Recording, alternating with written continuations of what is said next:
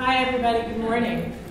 I am Tracy Lester. I'm an executive committee member for the New York City Arts and Education Roundtable, and I'm also the vice chair of the board of directors. We are so happy to see you today.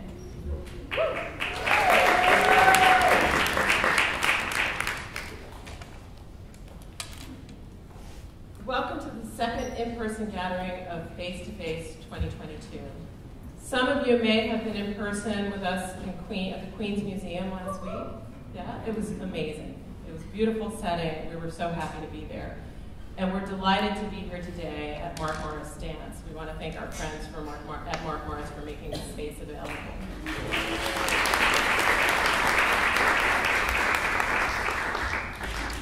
We are here today because the arts matter. The arts transform, the arts heal, the arts unite us, they inspire us, and I could go on, but I think you'd agree. I joined the Roundtable Board of Directors about 3 years ago because I believe that we can make a difference in the lives of children and families, and because I remember firsthand the impact of the arts on my life and on my upbringing. I'm the daughter of a jazz musician, I'm the daughter of an educator, and I'm a mother of a child who dances and is an artist, and the arts make a difference for all of us. I wanted to just share a brief story with you about how arts education impacts my life and why I do this work today. Many years ago, I was attending an outdoor event in Atlanta. I was sitting behind a woman who I could hear talking. Her voice sounded very familiar, but I wasn't really sure why. As I leaned in, I thought, that's Mrs. Cohen, my second grade teacher. Now I'm an adult, right? But I remember that voice. You remember the voices of people who impact your life. I remember how she encouraged my creativity, how she encouraged me to enjoy education and enjoy the arts. And I remember that all the way into adulthood. So I leaned in and I tapped her on the shoulder and I said, "Are you Mrs. Cohen?" And she said, "Yes."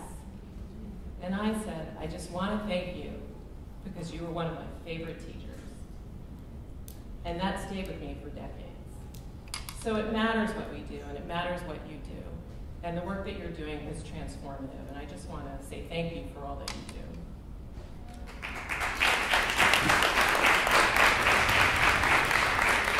In addition to being on the board of directors, I'm also a longtime nonprofit executive, and I am the executive director of the Center for Fiction.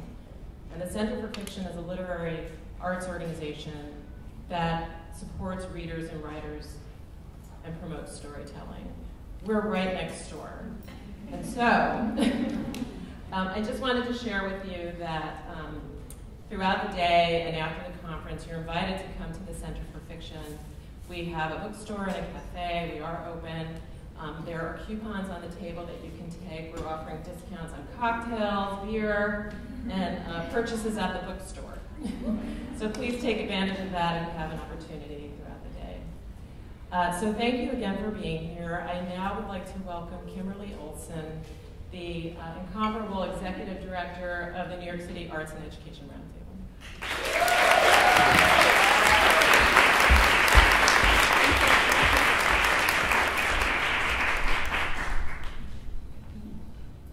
Great, thanks so much, Tracy, and hello everyone, it's so great to be here, face to face again. As Tracy said, my name is Kimberly Olson, and I'm the Executive Director of the New York City Arts and Education Roundtable. Before I give some logistics and about the day, I'm actually going to pass it over to Mark Morris himself, who has a video that he has recorded for us, just welcoming us to the space. So, Alex, hit it. Hello, I am Mark Morris, and welcome to the Arts and Education Roundtable's annual face-to-face conference, and welcome in particular to my home, the Mark Morris Dance Center, which is where the Mark Morris Dance Group, my wonderful company of over the last 40 years, is based. And we also have a big school and a big organization of people who want to work in music and dance. Professionals, casual, children, drop-ins. It's an incredible range of activities that happen here. I am so proud of all of this, and I want to welcome you, this room full of arts educators of every stripe, for joining us in producing dancers, friends of dance, audience members, supporters of the arts, patrons in every way of dance and music and the allied arts, the lyric arts, all of it. I went to a school, I went to a dancing school in Seattle that was called Verla Flowers Dance Arts. And it was a neighborhood school, a wonderful woman who ran it. And I studied Spanish dance and ballet. And she also taught, at the time was very popular, a triple threat class of tap, tumbling, and ballet that took an hour. It covered all the bases. I learned so much working in a neighborhood school, and I never went to college. I didn't go to a conservatory. Hooray for people who have, and what a wonderful opportunity. But the dancing school that I went to is pretty much what this is now. So it's meant to be for all people of every sort of shape and description and ability and disability and, I don't know, interest. For if people want to become professional dancers or just watch things, everyone is welcome here, and it's been a fantastic community experience as well as my headquarters. So this organization is a whole bunch of different people at all different levels of involvement and skill, and we are here at the Mark Morris Dance Center very glad to be one of the venues that was selected to host this event this year. So welcome everybody to this roundtable and to the Mark Morris Dance Center, our home, and you're welcome to join us here.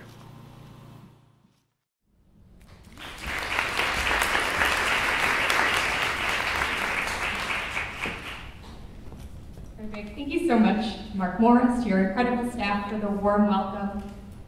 The Roundtable would now like to acknowledge that we work and live on unceded lands. The place that is widely known as Mark Morris Dance Center and also Fort Greene, Brooklyn, exists on the contemporary, ancestral homelands of the Canarsie and Munsee Lenape people. These sovereign nations and their communities are still thriving here in New York City, and we continue to occupy their lands. We would like to give a moment of respect to them, as well as to the Black and immigrant communities which have helped to build the city that we know today. Thank you. Now, like I said earlier, we're so energized to be in this space with all of you. We have 150 people that are going to be gathering here today between presenters, participants, speakers, students, volunteers, staff, board, the works. So we're just so glad to be in community with all of you. We truly believe that you are superheroes. The work that you do in and around New York City across all 5 boroughs, it has helped sustain our city before the pandemic, during the pandemic, and will continue to do so after the pandemic. It is truly an honor to act in service to all of you as artists, as educators, cultural workers, etc. So, before I hop into my cruise director mode and tell you where the bathrooms are and all of that, I also just want to give a brief acknowledgement as well. We have a friend in government that is joining us, Assembly Member Brian Cunningham.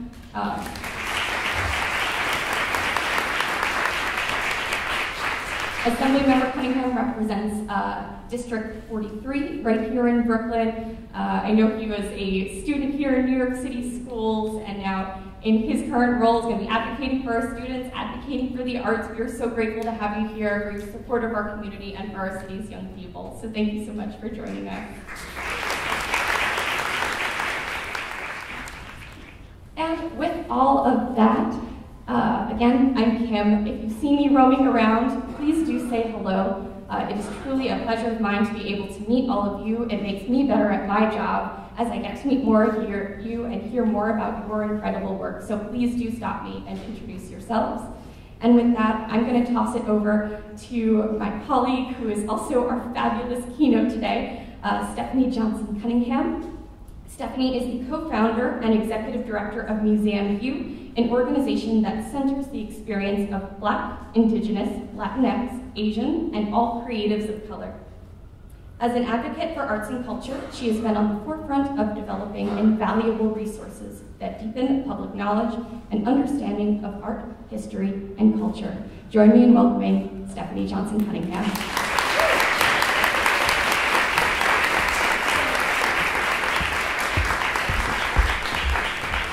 Thank you, everyone. I'll first start by thanking you, Kimberly, thanking Kinsey, thank you, Tracy, for that wonderful opening, and also the advisors and board, the committee for this year's New York City Arts and Education Roundtable. It's a privilege to be here to discuss my work, and specifically to discuss HueArts NYC, an initiative that I've been hammering away at day in and day out this past year. But before I get started, definitely wanted to just share a little bit about Museum Hue and the work that we've been doing. So Museum Hue was founded 7 years ago, very intentionally thinking about the experiences of Black, Indigenous, Asian, Latinx, and all people of color working in arts and culture. I am a product of New York City. I went to school here in New York. I'm a product of public school. Grew up just 20 minutes from here in Flatbush, Brooklyn. And so knowing very much intrinsically the experience here in New York City is very diverse, but knowing that in my experience in working in arts, that there wasn't equitable approaches to arts and culture. And seeing that very early on again, in my formidable years in elementary school, I remember when we took our trips to museums and other art spaces, it was always some really wonderful places like the Met and Lincoln Center and other places like that, but also realizing that I had to learn about Alvin Ailey and Studio Museum in Harlem and Schomburg all on my own. These weren't spaces that were introduced to me in the school systems, right, at the elementary level, also in middle school, high school, and then also at the tertiary level as well, in my experience going to Brooklyn College. So literally, New York City through and through. But with my work, what we worked to do this past year is to really look at ways that arts and culture within communities of color impacts us in many different ways. And so HueArts NYC, we embarked on this initiative for, again, very personal reasons, to really look at how we can think about these arts entities and the impact that they have within our communities. So one thing that we also wanted to really kind of bring home with HueArts NYC was that it was a collaborative effort. So just to rewind a little bit, in 2015 when Museum Hue started, we really were looking at visual arts and then have expanded to looking at performance art, theater, music, dance. But before then, what we really were looking to do is to think critically about these spaces and how to preserve the spaces for the future of New York City. So HueArts NYC was created in collaboration with Museum Hue, the Laundromat Project, as well as Hester Street. So you may be familiar with Hester Street. They're an urban planning organization that designed Create NYC in about 2018. It was the first cultural plan created for New York City. So they were at the helm behind that. And so HueArts NYC is a collaborative working to map the future for arts entities founded and led by Black, Indigenous, and all people of color. And so the project team and goal was to first lift up these arts entities as major cultural and community anchors and as an integral part of the New York City arts and culture landscape. 2, expand the definition and understanding of arts and culture life in New York City. 3, define the unique characteristics, strengths, and needs of the arts entities within communities. 4, better understand the breadth and scope of the arts entities by researching and mapping their presence across New York City's 5 boroughs. And 5, increase awareness and visibility of the wealth and diversity of New York City arts entities that serve New Yorkers across race, ethnicity, language, and communities. And so this project really looked at ways that we can think about how to move this initiative in a way where we were also engaging people who were already working and in the kind of trenches of this issue. And we had a really robust,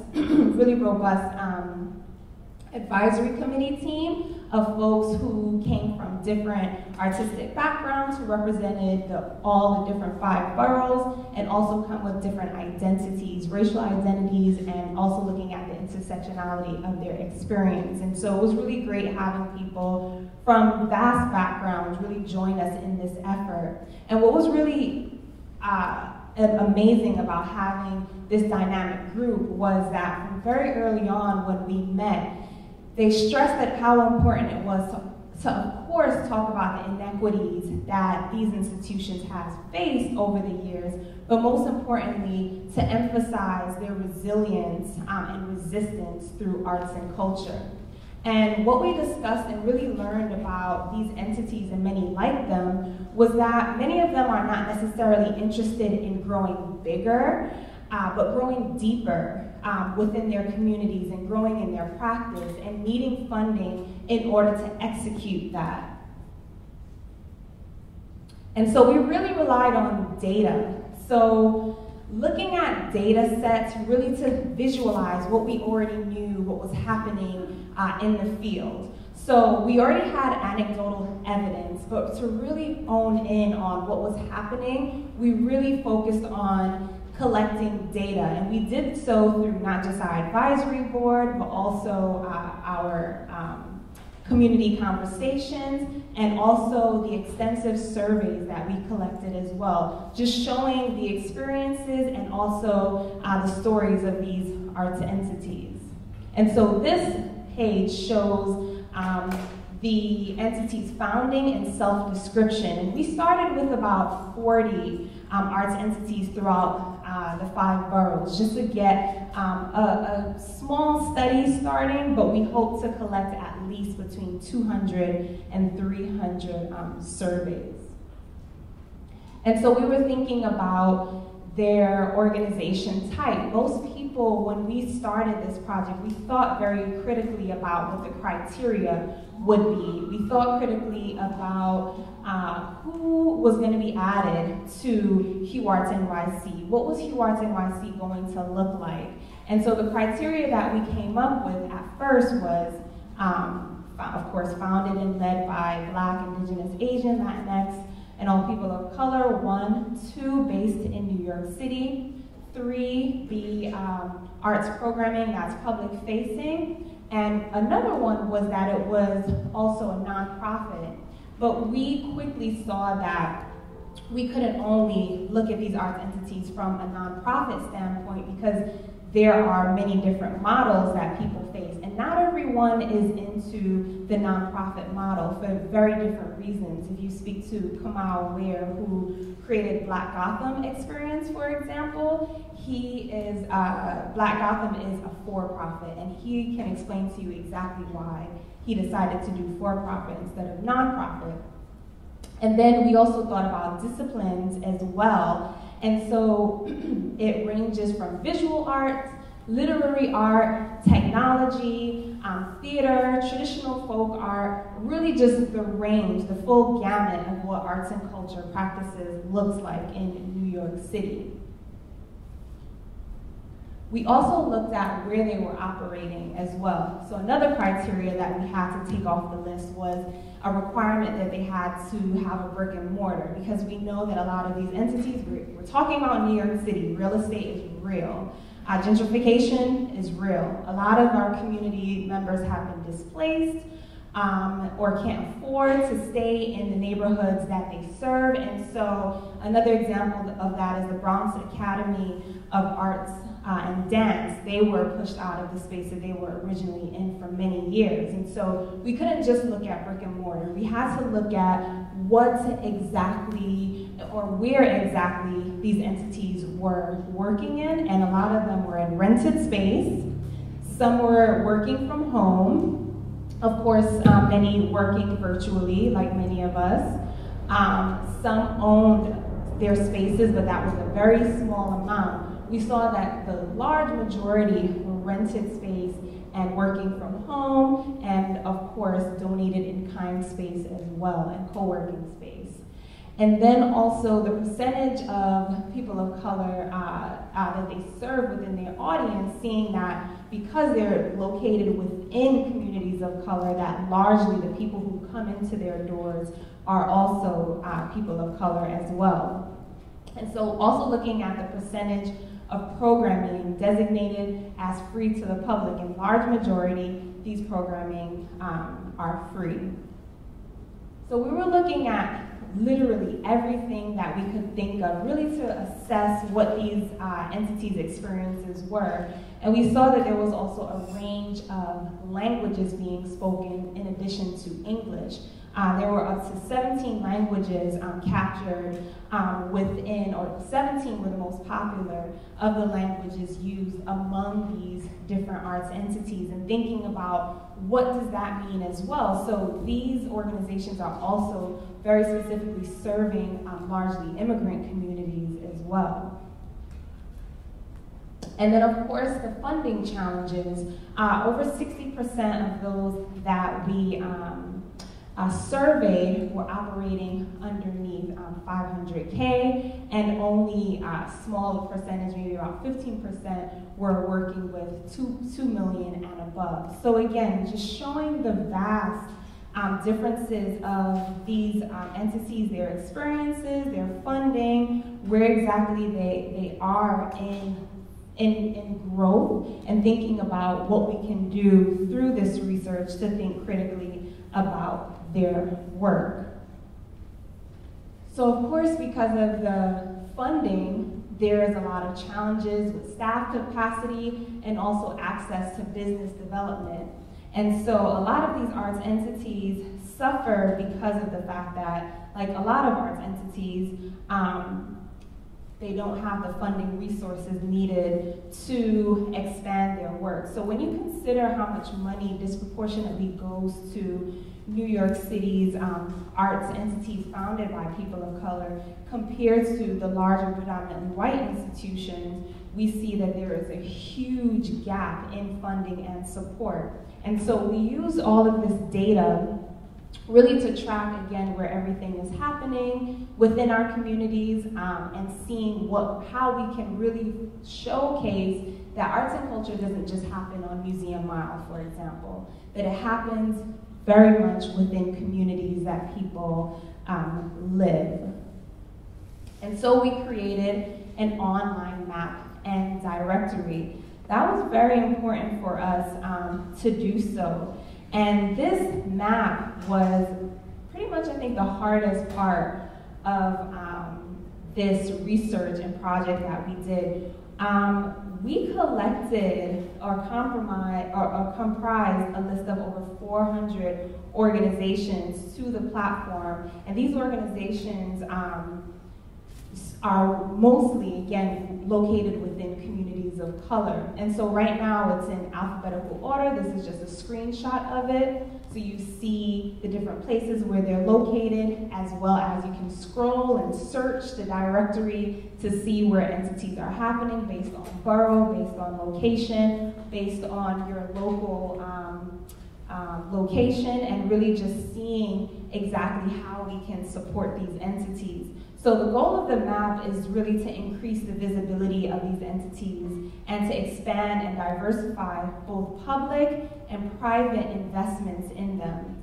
And when I say invest, we want to stress that these entities aren't necessarily interested in funding to continue to grow deeper in their work, but also what I mentioned as well with staff capacity, thinking about the staff capacity and thinking about business development and learning ways to attract new audiences as well.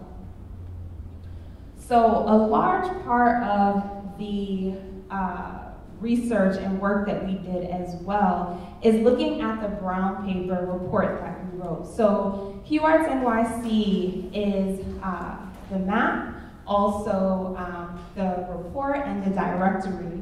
And so with the work of the advisory team and also the partners, Museum Hue, the Laundromat Project, and Hester Street, we wrote a brown paper report that really reads like a love letter to New York City. And that's because it really spoke to all of our experiences and really spoke to why we wanted to really showcase the importance of these entities. And so I mentioned Museum Hue was founded in 2015, and all the work that we have been doing in amplifying the work of Black and Indigenous, Asian, Latinx, and all people of color. But if you fast forward to 2019 and my experience seeing Weeksville Heritage Center here in Brooklyn almost close its doors for good really sent a message to many of us in the arts field that these institutions are at risk of closing. Rob Fields, the executive director of Weeksville during that time, shared openly that the institution had been operating in the red for many, many years and had to really embark on a really radical fundraising strategy. And this fundraising strategy not only got him the funds needed to continue the organization, but through his advocacy, he was able to get Weeksville added to the coveted CIG group, the Cultural Institutions Group, right? CIG, where you get funding from the city, and there's about 33 organizations within the CIGs. The majority of that, 90% or more of those listed in the CIG are predominantly white institutions. Weeksville and I think Studio Museum in Harlem are the two Black institutions that are now added to CIG, as well as El Museo del Barrio, I think, is also one as well. So a very small percentage that are represented within that body of CIG, of that group. But also, if you fast forward a little bit, January 2020, through seeing the devastation of Weeksville, we also created a national map, specifically looking at museums and other cultural spaces, cultural centers throughout the country created within communities of color. And so at that time, it was shared widely. People were visiting, signing up for membership for those institutions, making donations. And many leaders of that organization reached out to me and shared that, you know, people were actually using the map. And based on our aggregated data, we saw that thousands of unique visitors to the site were using the site, were you know, clicking on different websites, and so that was really great. But then you fast forward just a little bit to March 2020, we're in a global pandemic where we now see that there is greater inequalities within our communities, and all of our institutions had to shut down for the pandemic, but then there was risk for these institutions opening back up. So we really wanted to emphasize this within our report, and within the opening letter, I had the opportunity to speak very candidly about that. And so you see a bit about Weeksville and about my experience growing up in New York City and experiencing arts and culture. And within all of the folks that we spoke to for the report and for this research, we spoke to over 100 people throughout New York City with our community conversations and with our listening sessions, which was really incredible to learn more about my city very deeply. And so we, through this work, had 6 key findings. And one was that POC arts entities are deeply embedded in their communities and often relied upon to provide more than just arts programming.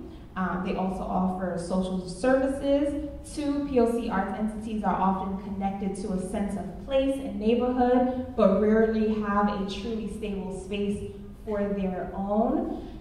These arts entities are resourceful and resilient in the face of a long history of structural racism, chronic underinvestment, and limited financial support.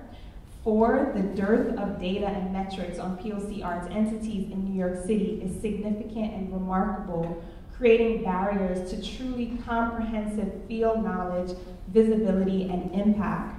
Five, increased staff capacity and the ability to support artists are urgent and fundamental priorities for POC arts entities. And six, POC arts entities face significant challenges in securing adequate funding in comparison to predominantly white arts entities. And so through much of our key findings, we also came up with 6 recommendations. And number one, most importantly, was create a designated $100 million fund for POC arts and culture entities.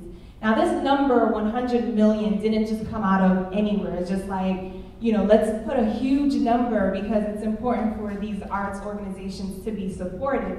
No, it was based on the 412 entities that we were able to identify. If you break that number, 100 million down to serve all 412, that would be at least $250,000 for each organization. So that kind of baseline would help these entities really transform their organizations in real ways. And so we were thinking very critically about what that would look like for these entities.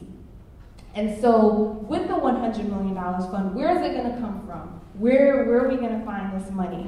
And so we're hopeful that the New York City Department of Cultural Affairs and private philanthropy would amass and distribute a fund of $100 million among the 400 plus.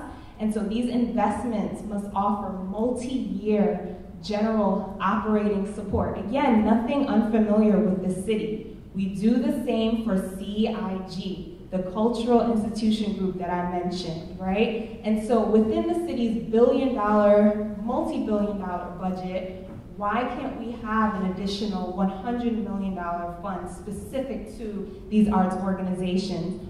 Within the report, within our research, we show how significant these arts entities are for communities. Again, with art programming, fantastic. Social services opportunities, all of those things need to be considered. And we also have to expand the way that we think about arts and culture in New York City. Who gets to be a cultural authority? And many of these organizations have been arguing for their own cultural authority and cultural agency for many years. So we also recognize that this work and advocacy that we're doing has been something that many people have been in the trenches working towards for many, many years. So in addition to that initial $100 million fund, we also want to establish a substantive baseline budget line for POC arts entities in the city's annual budget. And again, we want to be able to have consistent support for these arts organizations because we know that if they have the funding that they know will be given each year, they don't have to worry and fret about where they would receive their funding. 3, invest in place as a long-term strategy for POC art stability and thrivability. So the action step that we're looking at here is that these arts entities and coalitions in New York need a significant public and private support fund that is solely focused on helping them acquire long-term and or permanent homes. We have an example here. In San Francisco, they just announced such a plan at the beginning of 2022. So how can our city and our elected officials help us in doing so?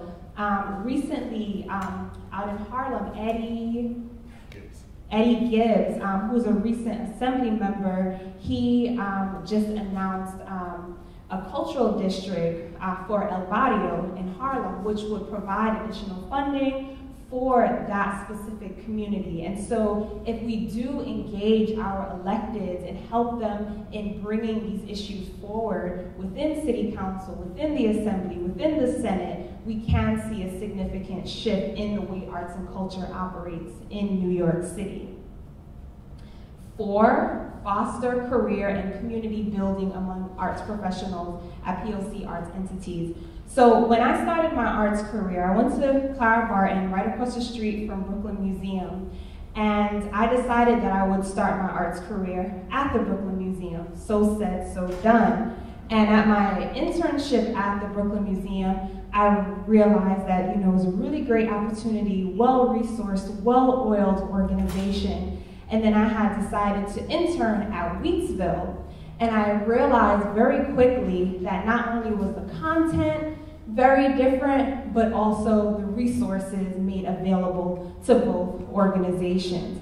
And so even if someone wants to grow within their career in the arts and stay at a place like Wheatsville, it becomes very difficult because then you aren't able to be paid equitably within that entity as you are within a Brooklyn Museum. So what we've seen is that a lot of Black and Asian and Latinx and Indigenous arts and culture professionals is that we're nurtured and mentored often within these small arts entities, but then have to leave on to larger, more funded, predominantly white institutions because we just can't afford to stay.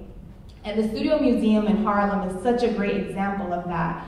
Kehinde Wiley did one of his most significant artist residencies at Studio Museum in Harlem, and then received other opportunities in other spaces like the Brooklyn Museum, and then went off to paint President Barack Obama. We see the same with the curators at Studio Museum in Harlem. They start there, and then now they're at the Whitney, they're at the Getty, they're all over the country at predominantly white institutions. And it's, again, great that people can work wherever they want to work, but if people want the opportunity to either stay at these arts entities or maybe come back to these arts entities, it becomes much more difficult because of the funding. So again, what funds can we use to help get paid internships and fellowships at these arts entities specifically? So largely with the diversity, equity, and inclusion initiatives that are happening all over the country, which is great at some point, right? But diversity, equity, and inclusion has largely been about getting Black and brown bodies within white spaces and not necessarily investing in Black, Asian, Latinx, and Indigenous spaces. And so I think as we continue in thinking about what DEI is, we have to think about the economics of it for our communities first. It's so critical that we be able to sustain our own spaces, our own institution. Institution building is one of the forms of liberation for us still. So we have here an opportunity maybe for paid internships in partnership with the City University of New York, the State University of New York, and other local diverse colleges, universities, and high school. And so thinking critically about creating mentorship and partnerships among POC arts entities. So 5, consistently collect data that furthers knowledge and promotes equity in the arts. And the action steps for this is to identify the best metrics and measures for sustained success as defined by POC entities themselves for describing the work of arts and culture entities led by members of the global majority. Create an infrastructure for ongoing collection and analysis of data while providing adequate support to POC entities to participate in this process without undue hardship.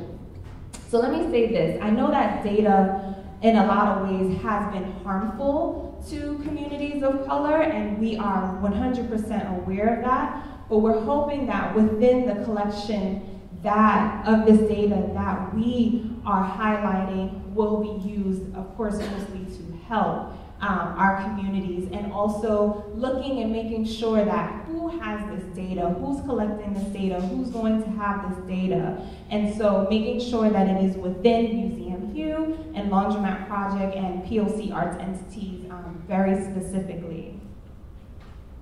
And number 6, invest in higher and sustained visibility for POC arts entity in New York City. So this action step is to create collaborative efforts to connect and financially support POC arts entities, access to professional and culturally informed communications, media and public relations, consultants over a sustained multi-year period, directly support and participate in ongoing POC-led advocacy initiatives that seek to bring greater awareness to and action in support of POC arts entities, as well as build a robust campaign to activate local and national media outlets to feature the critical work of POC arts entities, as well as the systemic inequities that have historically limited access to larger success and visibility.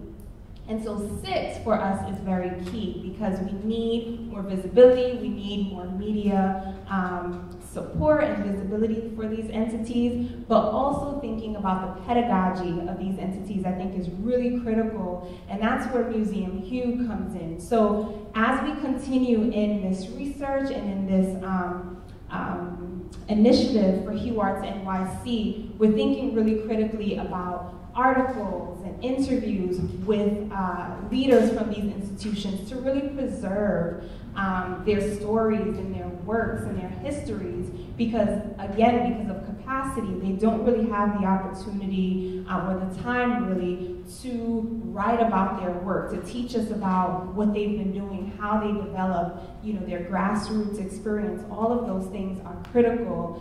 I remember when I was early in my career, Lonnie Bunch, who's now the director of the Smithsonian, when he wrote his article, I believe it's titled "A Fly in the Buttermilk," talking about his experience being a museum professional. And Lonnie Bunch is an elder to me, but learning about his experience was really critical to read about his experience and his approach. And we want to be able to have the same opportunity with these entities, have people be able to read about their experience, read about their approach, read about their pedagogy and practice. And we know that many of them can help in transforming the way arts and culture is done in New York City and really throughout the US, really, because many of these leaders are really focusing on community-centered approaches versus collection-centered approaches, or looking at ways that they can work with different communities, and specifically looking at ways that they can impact communities in a real way. And I know the word impact is thrown around so many different ways, but specifically these entities are literally working on impact. So for example, Weeksville Heritage Center, again, had a farmer's market for many years as soon as the weather was nice, because they realized that the community is within a food desert. And so how can we provide healthy foods to our community? So these organizations are really looking at impact. They're looking at ways that they can help people survive and thrive in the society in which we live. And so one of the important things that came out of HueArts NYC is the letter that we are also writing to the mayor, to Mayor Adams, and saying, support this work, right? And so we are asking that folks take action and sign this, add your name to it. You can go to HueArtsNYC.org and sign our petition so that Mayor Adams will help us in getting to the $100 million fund for these arts entities, and to include these arts entities within the city's multi-billion, with a B, dollar fund, and really push the support of these arts entities.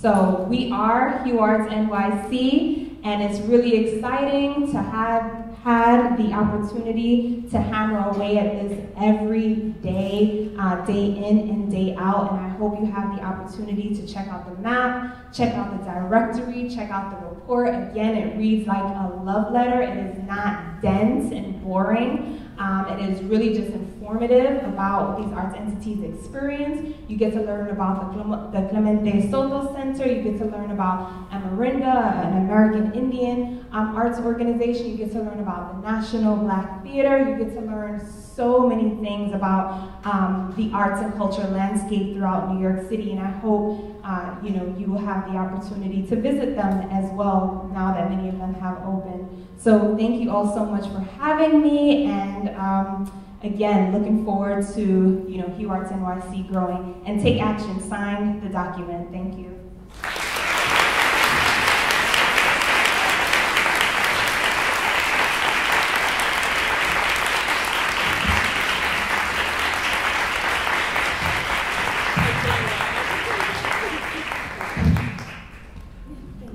So much, Stephanie, very much, for this incredible endeavor. Amazing. Someone actually shared with me and said, have you seen this interactive map that you can find all of the POC-led arts organizations in New York City based on borough, based on art form. Look in the neighborhood. It's amazing. Thank you again for that incredible work.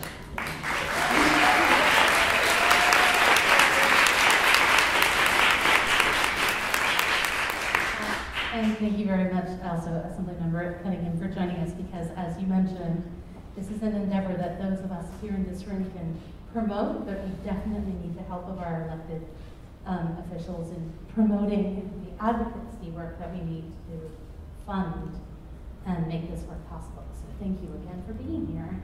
Hi everyone, my name is Alexandra Lopez. I am one of the conference co-chairs and the Associate Director of Education at Lincoln Center Theater. As Stephanie mentioned, I got started at Inter Hispanic American Arts Center as a stage manager, as a producer, as a director, and then I ended up at Lincoln Center. So it is a pipeline, and it's lovely to think that it can work both ways, that we can promote careers, like one of the sessions that we have after lunch, which is looking at fostering career pathways to the professions for folks who may not end up being the dancers, but may end up helping to run those organizations and making sure that they are thriving contributors to their communities. I want to take a brief moment just to mention our very generous sponsors who helped make this conference possible. And also, I want to say a word to Face-to-Face. We have in the past been very Manhattan-centered. It's like that's where people tend to coalesce, and one of the things that we try very hard to be mindful of this year is to go to places where the work is being done. So last week we were at the Queens Museum. Today we're so grateful to Mark Morris Dance Group for hosting us and having us here in Brooklyn. Thank you, Brooklyn.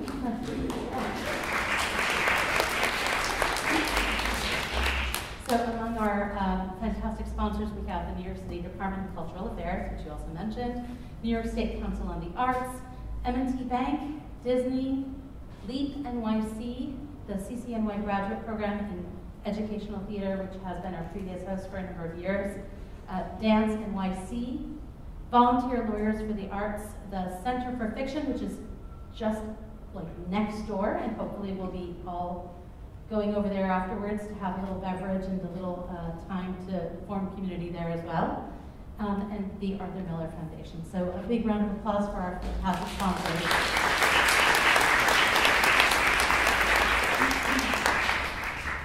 So my charge in this brief time that I have with you right now is to set an intention, and I think that Stephanie did such a lovely job of helping us think about the expansiveness of the work that is happening already. And I think that one of the things that I very much want us to consider is sort of how we can make the world that we want to see, right, with what we have, we have what we need, right? We don't need to think about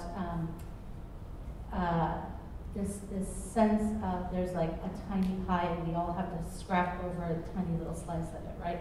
We are expansive, we are abundant, we have access to abundance, and I think that that's the part that I really want us to embrace as we look at abolitionist teaching practices this afternoon, or as we look at fostering career opportunities for folks in the arts, as we think about how we want to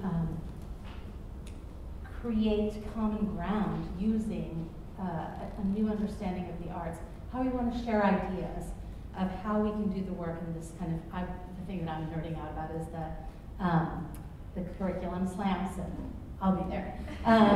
But before we do all of those things and we have an amazing and delicious lunch, I want to introduce the person who is going to lead us through an activation. And I love the word activation because it takes us out of our heads and these kind of philosophical thoughts and really helps us put them in our bodies so that we can have a lived experience of it, and it really helps us understand what does this look like in practice, or what could it look like in practice, and how does that help me move to the next step. So with that, I haven't had a chance to meet you yet, but I am introducing Calvin Rollins II, who is a dance instructor on faculty here at Mark Morris Dance Group, and he is also the community education coordinator for them.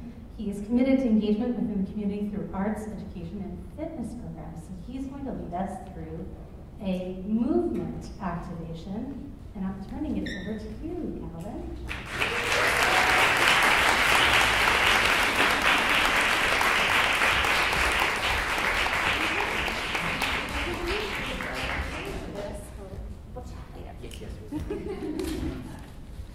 Good afternoon, everybody. How's everybody doing today? Good. I just wanted to welcome everybody to our space again here at Mark Morris Dance Group.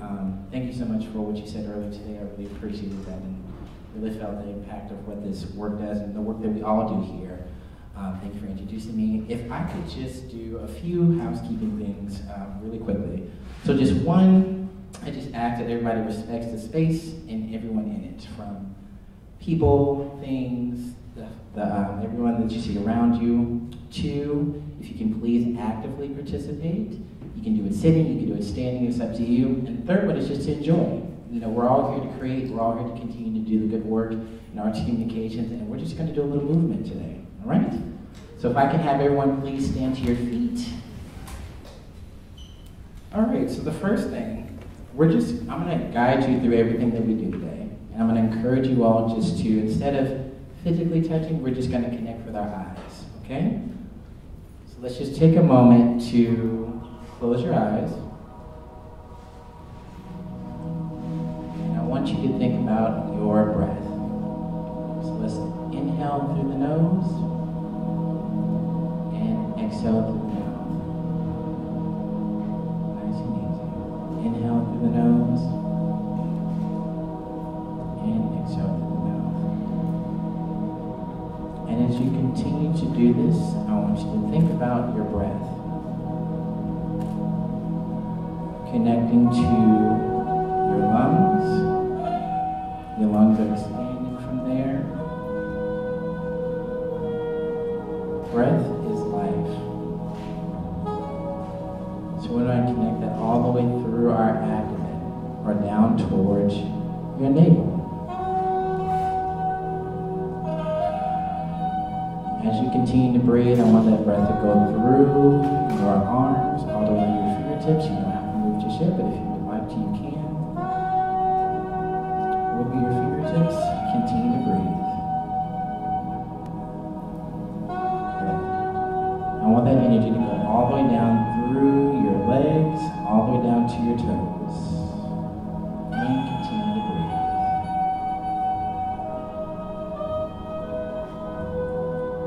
Very nice. Now working our way from the top of our heads all the way down through the bottom to our feet. Think about the breath going through every part of our bodies as you continue to breathe. Now right where you are, as if you're you're walking in place, I just want you to shift your weight from side to side. One foot, and then move it over to the other side. Nice and easy. I'm thinking about my walk from the subway to get here. I'm passing my favorite bodega, passing this mango on the corner. Think about those places that you see everywhere, every time you go into work. Now I want you to think about your legs and your knees and your hips. What are those things doing if we're walking through or going through our spaces throughout the day? Can that transition up into your torso or to your abdomen as well? Moving around your rib cage. We got a lot of dancers in here today. So keep that going. Moving through your fingertips into your hands. Slightly swaying from side to side. Good. Now I want us to think about our shoulders. Moving lightly through the space.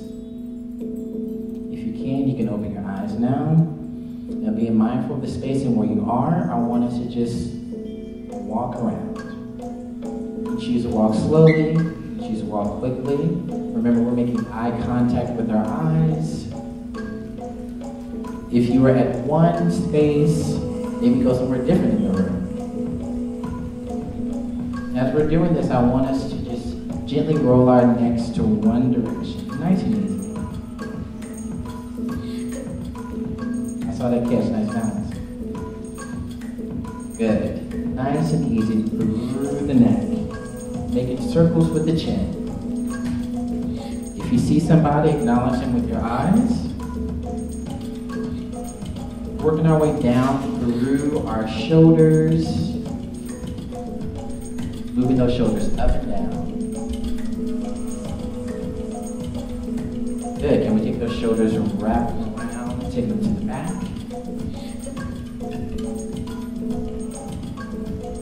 Continuously thinking about your breath, think about what you're seeing, think of that eye contact. Moving the shoulders to the front. I'm seeing some bouncing action going on. What does that look like in your shoulders? Can we bounce those shoulders up to that rhythm? Very nice. Let's pause where you are. Let's go down through our torso, right where our ribs are. So let's just move our from side to side. I like to put my hand towards my chest that's moving. Very nice. Continue that breath. If you see someone, make eye contact. Good. Can we move that all the way down through our hips? Don't be afraid to move those hips. I'm going to make circles with my hands. Yes, ma'am, in the leather jacket. I see you. Good. Can we move our knees in a circle? What does that look like? What does that feel like? All right, now I heard some people. If you feel so moved, do so. I'm like stuck. So now I'm thinking about my feet and where they're placed. If I were stepping in sand, what does that feel like? Stepping in sand on a nice warm beach. It's not very solid, it's squishy, it's warm. Your feet kind of move down through the space. So keeping that same motif, let's go back to walking around through the space. We're walking on sand. Warm sand at your favorite beach. That means our movement is a little bit different. We're not quite stepping on solid ground, but we're stepping on ground that's going to move, and we're sinking into that sand. If we move our fingertips in the sand, what does that look like? If the sand was right where our waist was, and I push my hands to the sand, what does that feel like? If I were to grab onto the sand, would it fall through my fingertips? Would it stay there? Can I move it around through my hands? Can I place them in my pocket to take home? I do that sometimes. Does it all make it to your house? Very nice. Let's start thinking about levels. Okay, you can keep moving around or stand still if you like. I'm going to lift my hands up to the ceiling, embracing that space that's above us. Reaching up towards the lights, we're going to go even further and past those lights. Let's come down to a mid-level. So that's either you bending down or you just using that space around you. Who's around you? Who are you making contact with? What are we moving through? Are we now in the ocean? Are we moving through water? Yes. Good. Now if you feel warm enough, what does that low level look like? Is it you reaching down to tie your shoe? Is it you picking up that pencil you left? Is it you touching down and coming right back up because your knees can't take it? Hey, whichever it is.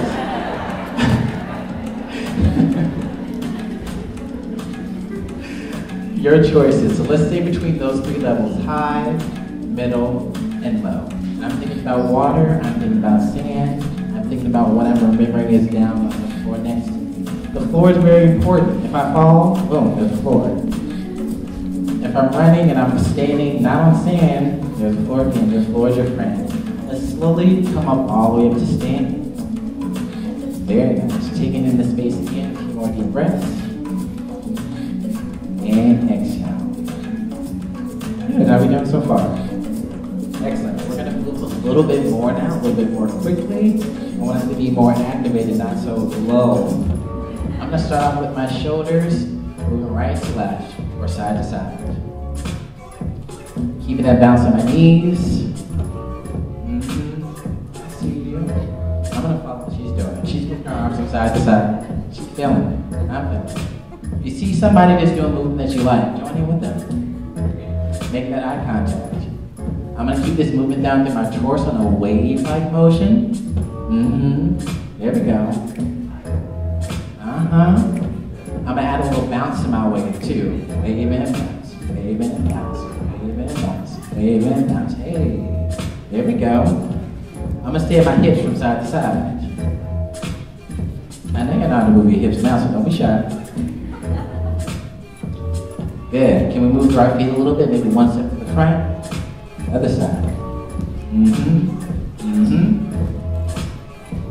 What would it look like if I go over to the side all of a sudden? Oh! Other side. Other side. Very nice. Other side. Good. Can I do a half turn? Front. Turn to the back. One more half turn. Back. Face to the front. Somebody did a whole turn. There we go. To the front.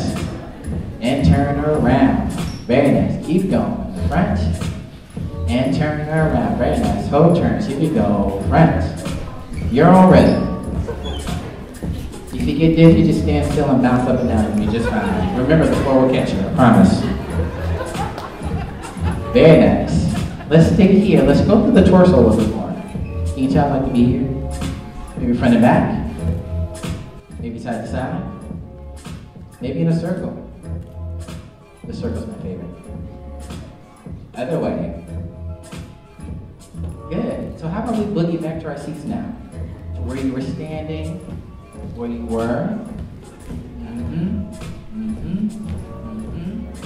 Now we're back into people that we know, people we love and see. Let's just take a few deep breaths in from here. Thinking very much about our intention at the beginning. You keep moving. You don't want to keep moving. So just move it through the hips, through the torso, take the arms all the way up. Good. And from here, I just want us to arms shake all the way down. Going through all those levels that we just went over. Good. One more time. Take a huge inhale through the nose. Exhale. Take those hands all the way back down. Through up. Good. Now we're going to do a little bit of choreography, right? One shoulder, go back. Just one. Other side. Good. Keep going. Other side. Now switch. Now switch. Good. Can we do that with single? And right, left, right, left, right, left, right. I see you. Okay. I need to get on her level. Wait a minute. Let me bend my knees a little bit. Good. Good. I'm going to take one hip over to the side twice. 1, 2, 1, 2, 1, 2, 1, 2, 1, 2, 1, 2, 1, 2. Let's bounce it out from here.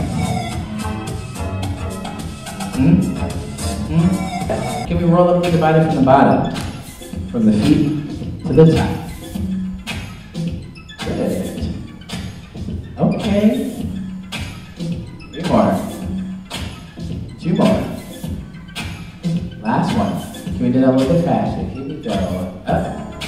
Up.